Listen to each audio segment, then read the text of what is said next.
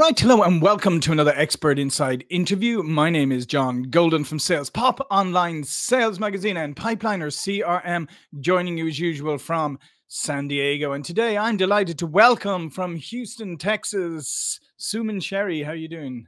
I'm good, Suman John. How are Cherry. you? Did I just say Suman Cherry? I mean Suman Cherry. My apologies. No problem. Oh dear. And Suman has over 20 years experience in the recruiting world and has honed her abilities to quickly grasp the needs of both clients and candidates. And as a matchmaker at heart, she takes pride in placing over 500 employees in industries such as medical, oil, gas, construction, and real estate. And Suman, you understand the struggles companies face in finding the right match and creating a healthy experience for everybody involved. I always say this, Suman, like, I'll be honest, throughout my career, I have recruited and hired lots and lots and lots of people. And I can honestly say that my strike rate for hiring absolutely fantastic people is very small. And I don't think I am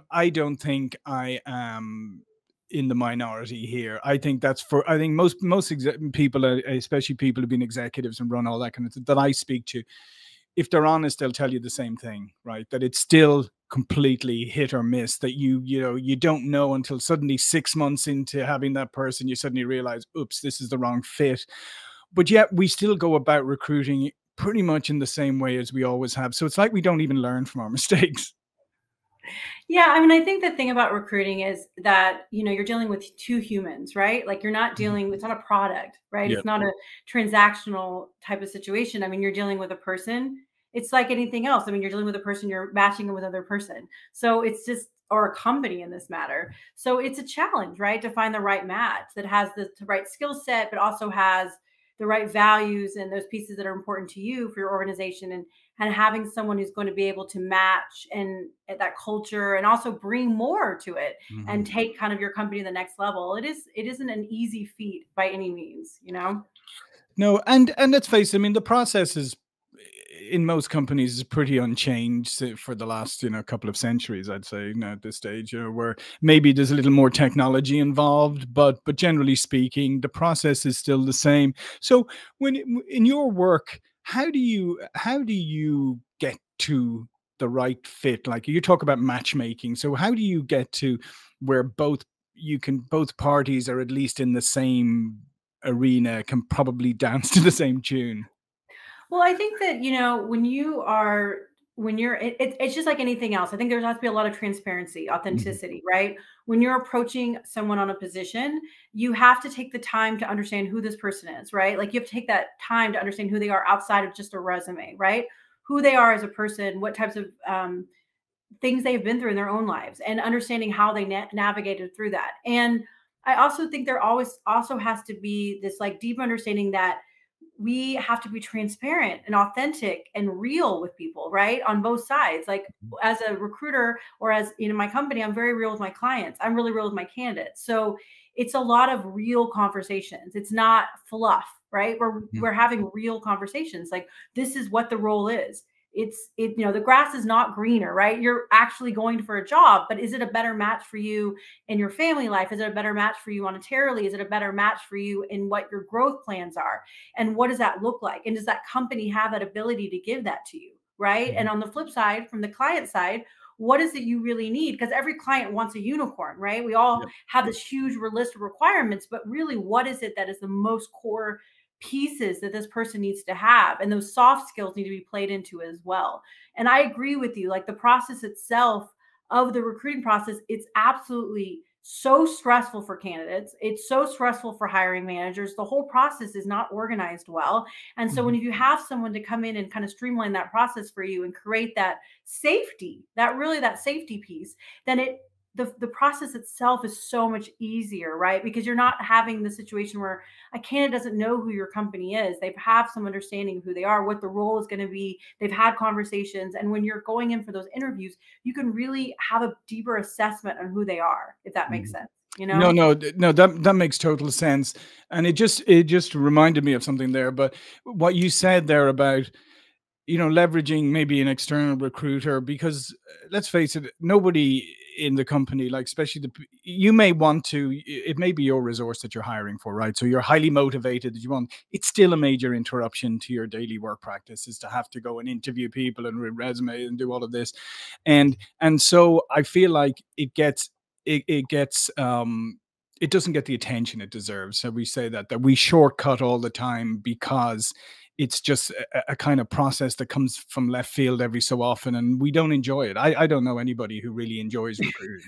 That's what people tell me. Like, I would hate your job. I have so many people tell me, like my clients, like, I would hate what you do. And yeah, if I had all the other responsibilities in my company, that it would be impossible, right? Like if I had all the responsibilities of running a business and then I had to go on top of that, I had to sort through hundreds of resumes, follow up with people, have deep conversations with them, schedule the interviews, follow up with them, and all those pieces, make sure we don't ghost people and that whole process. Like, yeah, making sure the job description is right, making sure that you're not being charged thousands of dollars on these job posting sites. I mean, all of those pieces play into it. It's a lot of time, but it is the most important part of your business is the people in your company. So it's like this big pink elephant in a room, right?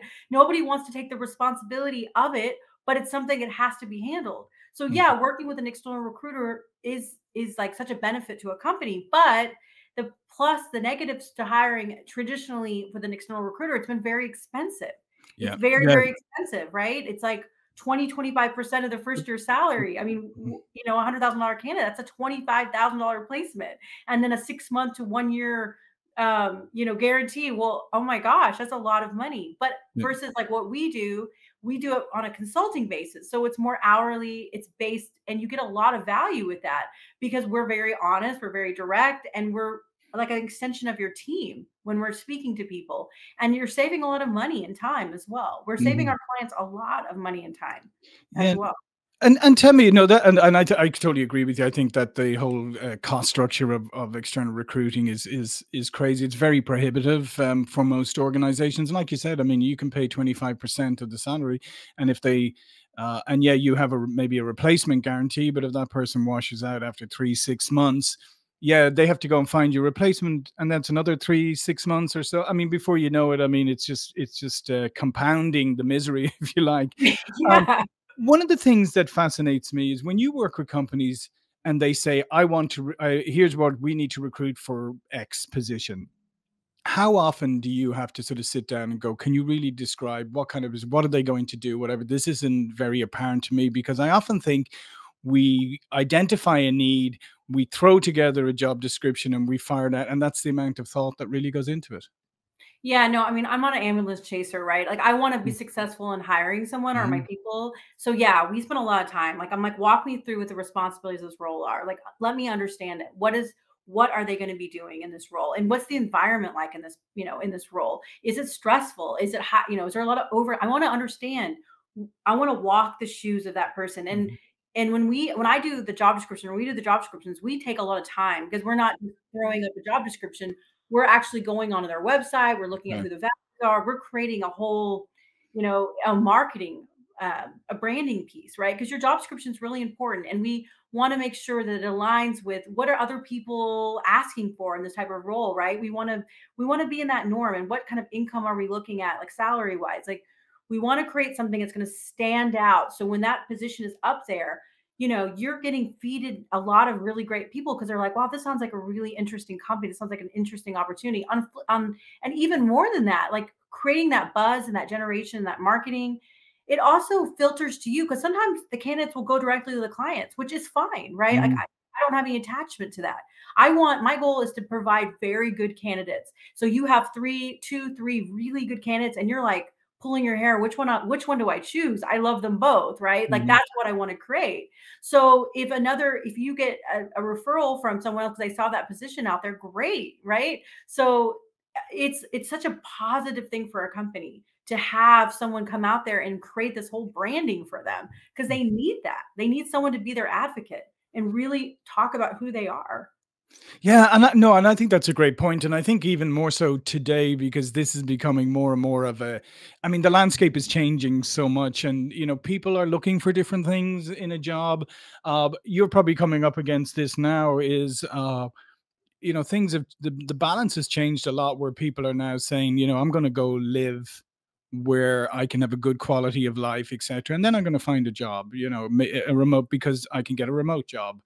Uh, and so I think there's a lot more going into it now. And I think people are assessing their next job, but maybe a little more deeply than they did before. Yeah, I think when COVID happened and everyone went home and everyone realized, oh my gosh, I sacrificed everything for my work, and Yeah. my mental health is a mess, my physical, my marriage, all the things, right? And they came home, they started really they had nothing to do. They were being forced to kind of face that piece, right? Mhm. I think that people kind of took a step back from that and they said, no, I want more, right? I Mhm. want more. I don't want my job to be the all consuming everything. I wanted to work for companies where they understand that we have families and we have other responsibilities outside of here. And also, they want to work for leaders that are inspiring, right? Mhm. That are growth oriented, that care, that have compassion, not a fear-based leader that's shoving fear down their throat all the time. They don't want to be in that environment. They just don't. And that's what you're really seeing. More and more candidates are like, tell me about the company. Like, because good candidates are always hard to find, like qualified, Mhm. very good candidates in any economy, they're always going to be hard to find. And so they have a lot of options. So to attract those top people, you have to be able to provide more than just a high base and salary, right? You have to be able to provide them a security, a safety, a growth, expansion, positive leadership. People want to be part of something, right? They want to be part of like a community, and they want to be understood that like when they're there, that their growth is fostered. They are in groups with like-minded, or even they're different, but people who are positive, people who take accountability, people who take responsibility. Those are all very important pieces for candidates as Mhm. well. No, no, I agree. I agree completely. And I guess, I mean, the point is, as we know, like finding top candidates is really tough. But generally speaking, the best people already have jobs. So Right. so it's not that they're out there looking. So you have a persuasion job to do, right? Yeah, I mean, I think the thing of what's so interesting about our model is that, since we're not attached to the placement, right? So we get paid hourly. We don't persuade in the way that maybe a contingent recruiter would, like Mhm. omitting information Right. or letting something, and I'm not saying this is the case for I did contingent recruiting for many years. So I know it's a lot of sales, right? Mhm. So and sales on both sides. I think it's more about letting them have awareness of what the position is. Like I recently placed multiple positions with a new client of mine, and the company's amazing. They have this incredible culture. They're an incredible company. They really are. But then no one really knew they existed. They didn't even know the jobs were out there, right? So they kept pulling the same people, the referrals or the people that walked the door. It's just that they didn't even have the accessibility of knowing that it existed, that opportunity was out there. Yeah, and that's yes, and I think that's the important point. And just going back again to that what you just said is working with the hiring company to make sure that all these pieces in place. I'll give you a quick anecdote. I had an experience many years ago when I was in Silicon Valley during the .com, and the recruiter contacted me, said there was a VP level job over at this startup. I went to the interview. I interviewed with the CEO and then all the executive team. And then on the way back, the recruiter called me and said, "Oh, well, what do you think?" And I said, "I think that this job is all the parts of everybody else's job that they don't like, don't want to do, and they put it all together into one job, and it's not going to succeed. So you can count me out." Yeah, I mean, I think that there has to be transparency. It's a major decision, right? Mhm.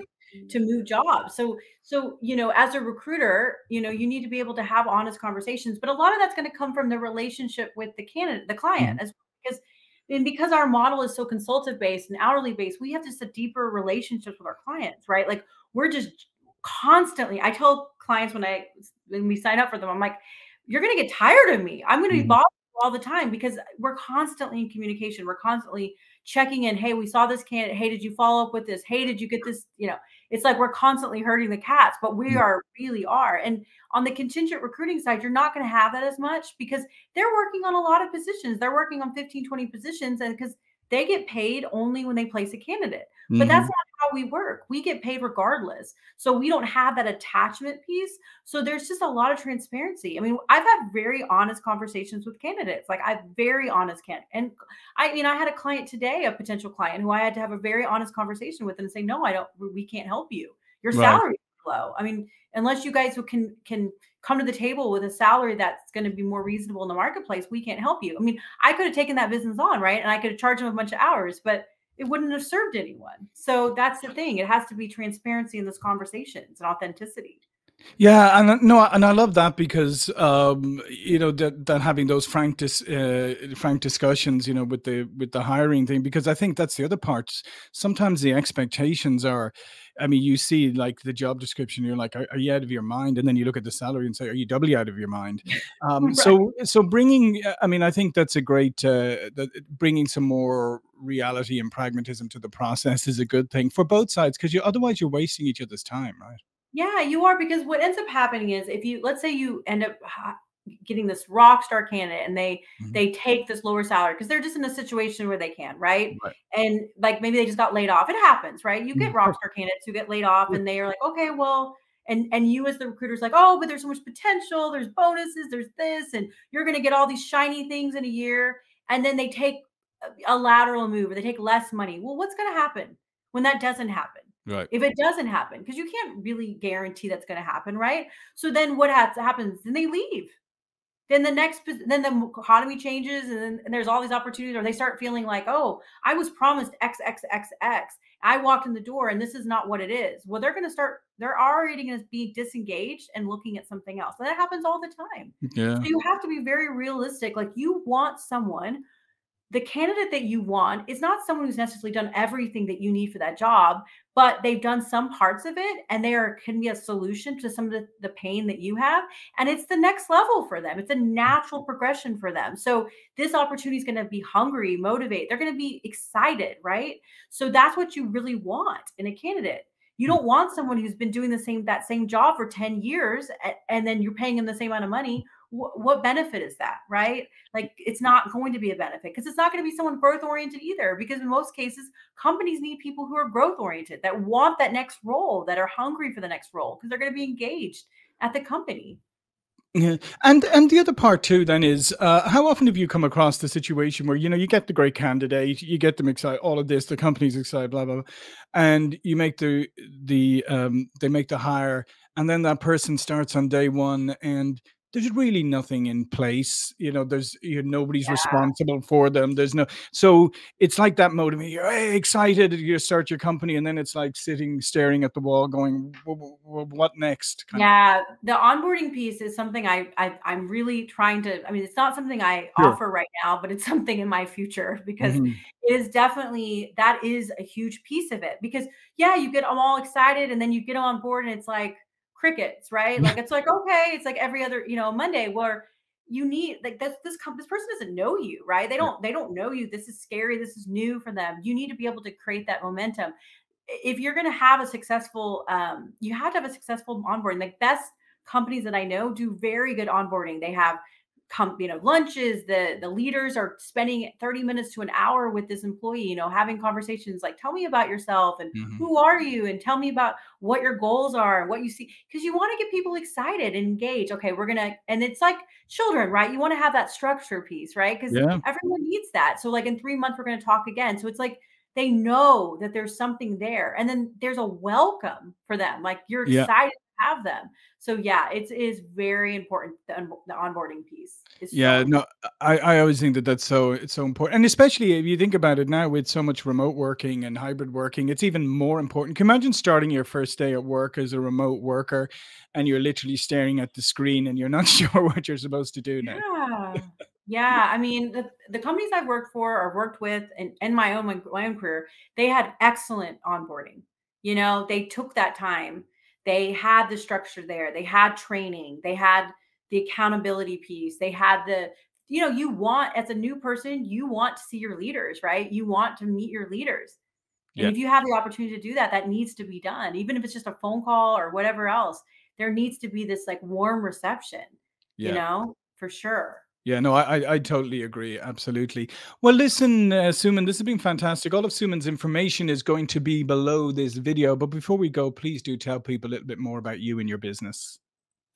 So I am the CEO of Cherry Talent Group. My business is recruiting, matchmaking.